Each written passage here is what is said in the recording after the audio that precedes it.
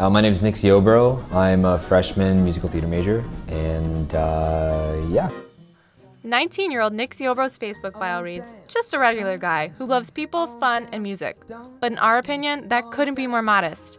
At 18, most teens' greatest accomplishment is getting accepted into college.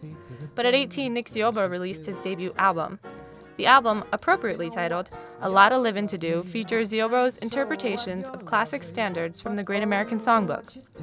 He croons alongside jazz greats such as Bucky Pizzarelli, Jay Leonhardt, and Ted Firth. The album is available on Amazon, iTunes, and Google Play, and off of his own website. It's rated with 6 stars on iTunes, but Nick doesn't have time to worry about things like that. For now, he's focused on rehearsing for Rider University's production of All Shook Up. He's the understudy for the lead, but no skin off Nick's back. Just last week, he performed a 2-night show at Lincoln Center with a Great American Songbook interpreter, archivist, and personal mentor, Michael Feinstein. The concert was a dedication to the legacy of Frank Sinatra, and the Daily Beast muses that Nick could be our generation's Sinatra. But hey, don't trust us. Listen for yourself. I won't dance, don't ask me, I won't dance, madam, with you. My heart won't let my feet do the things that they should do. You know what? Nick's mom always knew he'd be a star. I don't know how to do it. Yes, you do. No, I don't. A, B, C, D, E, F, G, H, I, J, K, L, M, N, O, P. But education came first.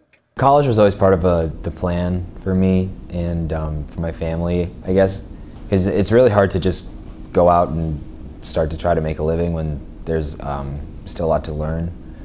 So, you know, I started singing professionally when I was 15. I did a couple tours and concerts around, and I had an album produced by the time I was 17. Despite being pretty famous, he, like everyone else, had to face the challenge of making friends at school. I'm pretty open with everybody about it.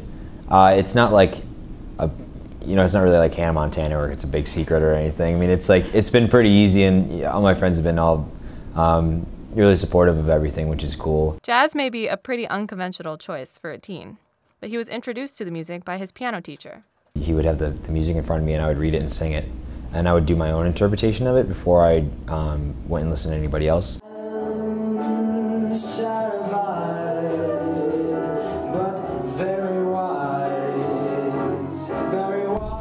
But the most important thing about it is being able to tell the story of the music, because each song has an incredible amount of artistry to it, and the lyrics and the music together are a work of art. A lot of the flack he gets has to do with the fact that the music he sings is about some pretty mature topics for a teenager, but Nick just interprets them differently. 15-year-old singing songs about, you know, falling in love and falling out of love it seems a little silly, but I think as people get older, they forget that being a teenager is some of the most emotional roller coasters of your life. What are you doing the rest of your life?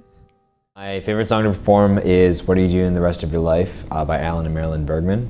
It's really hauntingly beautiful, and I play it on the piano and sing it at all my concerts and stuff, so it's one of my favorites.